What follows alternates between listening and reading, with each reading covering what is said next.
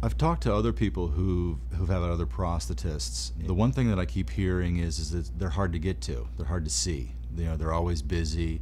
They don't spend a lot of time.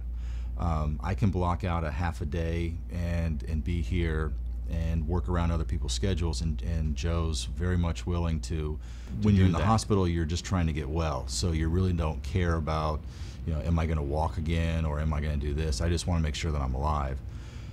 Having transitioned from the hospital to, say, physical therapies, it's a big change because you're not normal. And in fact, that's one of the things that they teach you, is that you have a new normal. One of the things that I wasn't aware of was how much your body changes. And so he would come in and fit me, and I would feel great. And then 2 or 3 hours later, it would hurt, or it would be too loose, or it would be too tight.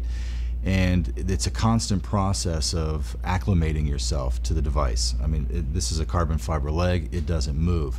You're the one that has to adapt. It's also nice that they have everything in-house. I'm not sure that others do, but if he needs to make an adjustment, he's got all the devices here to do that. He's also got a support staff that can assist in things like the orthotics, which I have to have,